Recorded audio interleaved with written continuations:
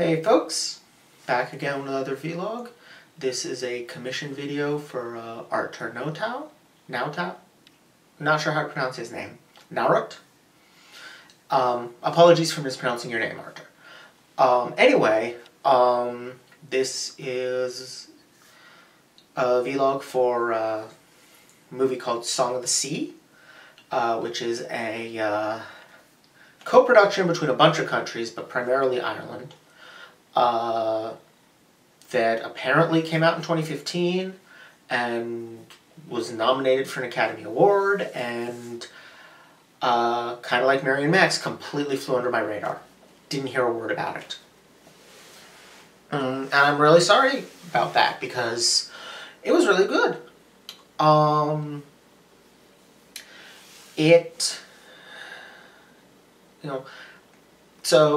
Given its limited release, just really quick summary of what it's about. Boy named Ben, his mother disappears when he's a small child, apparently having died in childbirth, giving birth to his sister Saoirse. Which, by the way, thank you, movie, for teaching me how to pronounce that name, which I've only ever seen written down. It's Saoirse. Saoirse. They get, jump to 6 years later. Saoirse can't talk, and one night she goes up into the attic or whatever and finds a chest which contains a sealskin coat, which she puts on and goes down to the water and turns into a seal and starts swimming with the seals, because this is a variant on the selkie myth.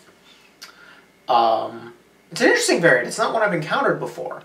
The standard selkie myth is a man, a selkie comes to land.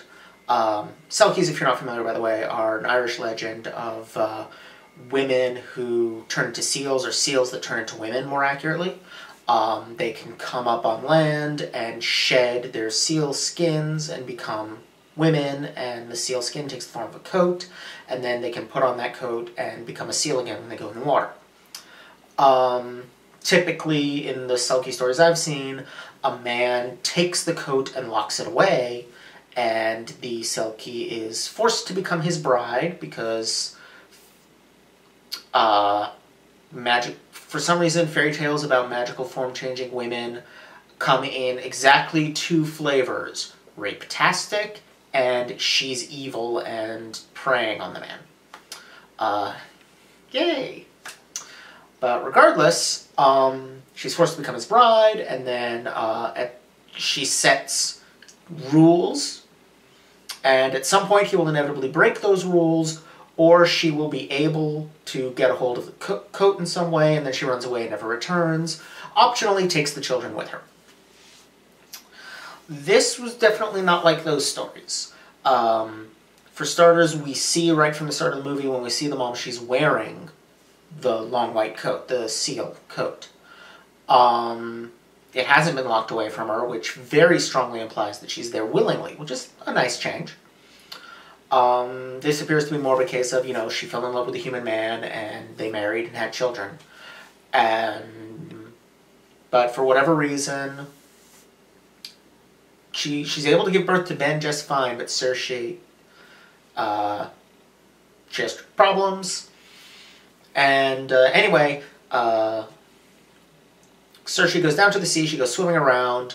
Her grandmother finds her. Her grandmother is portrayed as a rather crotchety old woman who thinks she knows best for everyone, and takes the children away from the sea, inland to the city, because she thinks that Saoirse, went out in the middle of the night and nearly drowned. They then have an adventure coming back, in which Saoirse is getting sicker and sicker, and they have to deal with this evil witch that turns people to stone by stealing their feelings, or, turns fairies to stone by stealing their feelings. And in the end, they're briefly reunited with their mother, help all the fairies leave this world and go to a Tirnanog, and I'm not sure if I'm pronouncing that right at all. And then Saoirse is half human, so she gets to choose whether to go or stay, and she elects to stay. Really fast summary of the movie. It was not a plot-driven movie. This was not a movie at all about the plot. The plot was exactly what you would expect. Like, every story beat was completely predictable, significantly in advance. But that's because that's not the kind of story this is. You know, this isn't a mystery. This isn't a, suspense thriller or anything where, surprise... this isn't a horror movie. This isn't something where surprising the audience is what it's for. This is a fairy tale. And fairy tales, a lot of their power comes from familiarity rather than novelty. They come from familiar old elements being arranged in new ways, like taking the familiar tale of the Selkie and making her there willingly. But she still has to leave in the end. The one thing that could have been a little clearer is exactly why Saoirse started getting sick. Was it just a thing that selkies can only spend a certain amount of time on land? For that matter, why did the mom get sick? Can selkies only spend a certain amount of time on land and then they have to go? Or was it something to do with the fact that Saoirse is a selkie and Ben isn't? Presumably because every selkie we ever hear about is a girl and Ben's a boy. Did she have to go back to the water to give birth to Saoirse, and then for whatever reason she couldn't come back? Only Saoirse could. That's a little unclear, but that's not really important. There's a lot to love about this movie. It looks amazing. It looks like a storybook come to life. Apparently, I did a little reading on it after I watched it, which is how I know it was nominated for an Academy Award and all that stuff. And apparently it was hand-drawn. I know, in 2015 or 2014.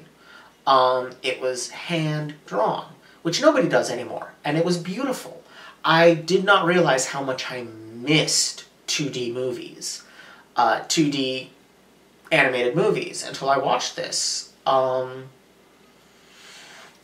There's a lot to be said for the use of CGI in movies nowadays. It has a lot of advantages. There's reasons they do it so much.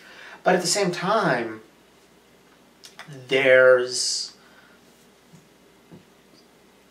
the things you can do in 2D. You could be... there's no particular reason you couldn't do this in 3D that I know of, but in 2D you can be very impressionistic. And that's really what it felt like. It felt like, not quite an impressionist painting, but it felt like a painting come to life. It felt like the illustrations in a storybook. Only they were moving. There's, near the beginning, there's a beautiful sequence where it, shows the backstory with the mom and all, and then it pulls back, and the story is playing in, this increasingly small window, while there's this, complicated pattern all around it, which is static. And it feels like you've opened a page in a storybook, and in the something in the center of the illustration is starting to move. It's magical is the only word for it. And I don't feel like anything animated, anything CGI has accomplished that kind of magic yet that I know of. There's one thing this did, which I don't think a CGI movie could do, which is there are basically no straight lines in the entire movie. Everything curves. Roads wind across rolling hills. gates are made of bent piping or, you know, other materials where there's no straight lines. Everything is flowing, which befits the very ocean-themed nature of it. Everything is flowing, everything is curved. You look at the characters and, you know, like, noses are two curves that meet at a point, and faces are all round and eyes are round, and, you know, everything is the, you know, Saoirse is this, you know, perfectly round head on like a rounded triangle body. Ben is a little bit narrower, but still very rounded. And, you know, the polygon-based nature of CGI, those movies tend to have more straight lines in them. Which, it was nice. It was very different look from most animated movies that are out nowadays. And I definitely appreciate that. The color palette was also wonderful. It was all done, practically the entire movie was done in blues and greens, which when Maka the witch shows up, it makes the yellow of her eyes just pop. And the, you know, when she gets angry later on, that's all these reds and yellows that, like, colors that you've barely seen all movie. It just becomes a very intense moment as a consequence. The same with the kind of warm yellows of the fairies when they're departing. You know, normally these warmer colors are homey, you know, because it's firelight, and most, you know, light bulbs in houses have a yellowish tint to them.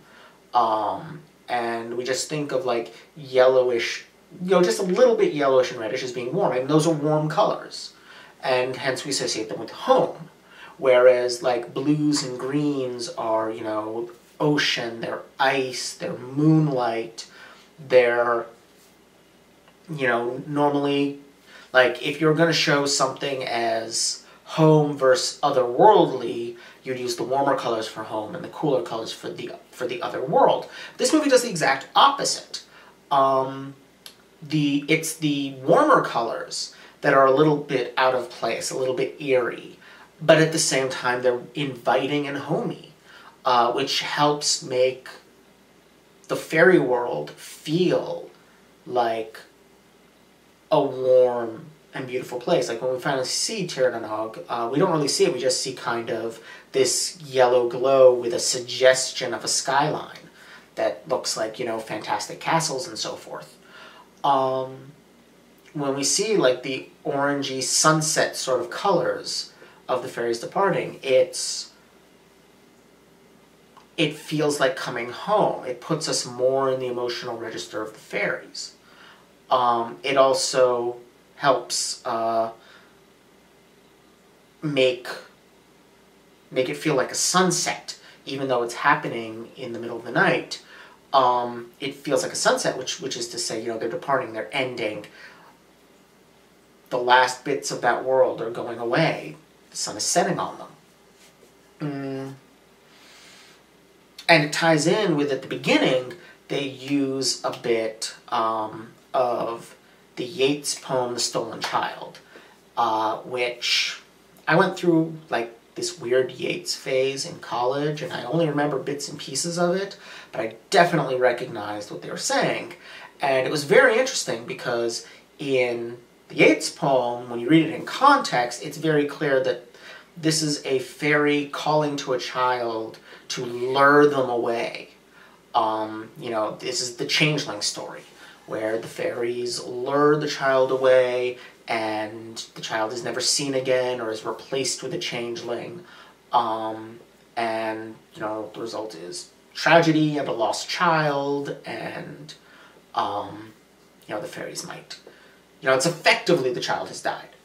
They're gone from this world.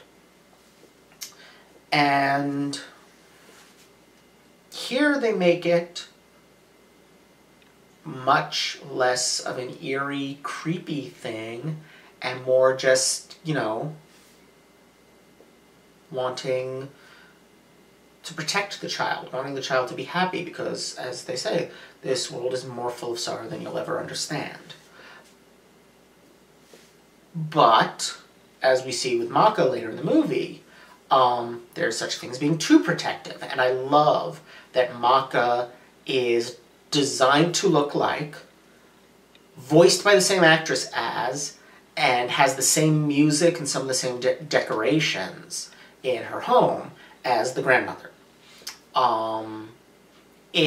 You know, for a second I was worried that it was going to be kind of like the Wizard of Oz thing, where they, you know, we can't actually have a fantasy story. We must make it turn out to be a dream that's populated with the people that, you know, the character knows in real life. But thankfully they did not do that. It was just there to make the parallels explicit. That, you know, this is someone who thinks they know best for everyone else. This is someone who is invasively protective. Helping you against your will, doing things that you don't actually want them to do, in the name of protecting you because they think they know better than you. There's an arrogance there.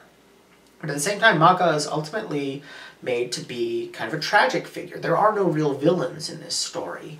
There are only people who make bad choices for sympathetic reasons, which is always a plus in my book.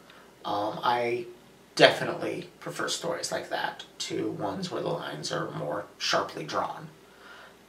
Which ties into the visual style of having very thin outlines and almost no straight lines, and having these kind of watercolor-esque or painting-like backgrounds, and, you know, the way in which things are colored in. It's, like I said, a really beautiful movie and really comes together in a very integrated way. Every element of it works with every other element. You know, the music, the song that is integrated directly into the story and, you know, becomes this important part of it. The way that, you know, a couple of the human characters, not all of them, but a couple of the human characters have counterparts among the fairies. The two I noticed being, I already talked about Maka and the grandmother, and also the Shanaki, is that what he was called? There was a fairy who had this incredibly long beard, and every hair in it represented a story. The Shanaki? I think, the Great Shanaki, which, if I remember right, a Shanaki is a kind of storyteller, I think. Anyway, he had a very similar character design to, and was based on, like, the same voice actor as the old man that runs the ferry. Which is delicious for my liminal space loving self, because of course, what does a fairy do? It carries you across the liminal space. That's why more than one culture has a ferryman who carries you across into death, which is, you know, the ultimate transition across a liminal space is the space, but the ultimate liminal space is the one between life and death. But fairy tales are all about liminal space. They're all about worlds blending into one another, because there's fairy and there's the day-to-day world. And there are certain places and times and behaviors where they're linked. Via liminal space. You don't find fairies, you know, walking down Main Street. You find them along the seashore, liminal space. You find them on roads, liminal space. You find them in the forests, liminal space. You find them in, and I love this idea of the movie hack, you find them in a roundabout. Because, of course, a roundabout is something no one ever goes to. It's a space you go through that connects other spaces. It's a perfect place to find fairies. It makes total sense that they'd live in one. So I don't know if that's actually like an Irish thing, now that there are roundabouts in Ireland, if there are stories about fairies living in them, or if it's something this movie made up, but either way, it's perfect. It makes absolute sense. And, you know, emotionally the movie worked. I knew exactly what was coming beat by beat in the climax of the movie. And I still got a lump in my throat when the mother reappeared to say goodbye, and Saoirse chose not to go with the fairies. It was exactly what I expected to happen, and I still, like, with the music and the way it's drawn, and it got me. And it was well done. It's, you know, it's difficult to point to any actual flaws in this movie. The only one I can think of is that the mom sort of gets fridged, but then she really doesn't. You know, because she's not really dead. She's removed from the narrative for most of it, but she does return at the end. So, yeah. Other than that, incredibly solid movie. Really beautifully animated. Beautiful music. Beautiful story. Just a fairy tale you can immerse yourself in for an hour and a half. There are far worse things in this world. So, again, thank you very much for getting me to watch this, Arthur. I enjoyed it immensely. And, yeah, I will see all of you next time. Bye!